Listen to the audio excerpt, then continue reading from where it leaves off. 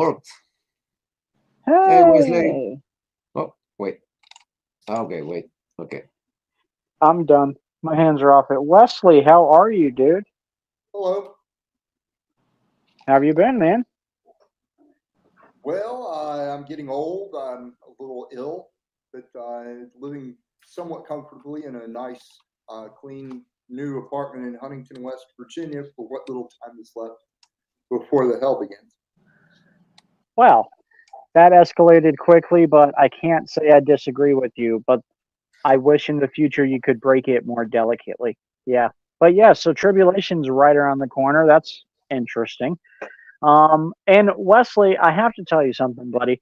Every single time I see or hear the word Omni, I think of you and I pray for you because all your visions and whatnot. I don't want to get you rambling on them, but I had never heard the word Omni before in my life until I met you, and now I see it all the time, and I use it as a an opportunity to remember you.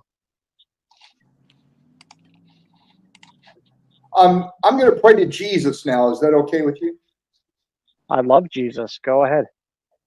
Jesus, these are people that you appeared to and said to them to tell the vision. Tell the vision, you shall not need the mark. Would you do these three miracles, Jesus? In this minute, put in the mouths of all that group the taste of honey. That you have chosen me, that I am the little book John was told to not write on paper, sweet as honey in the mouth, bitter in the belly. That my prayer is even the howling of the second that you wrote in Zephaniah. Put the taste of honey in all those mouths in this minute. In the next minute, put the taste of the food, those marked with the mark of the beast, the Omni, shall buy, for it shall be the flesh of their sons and daughters.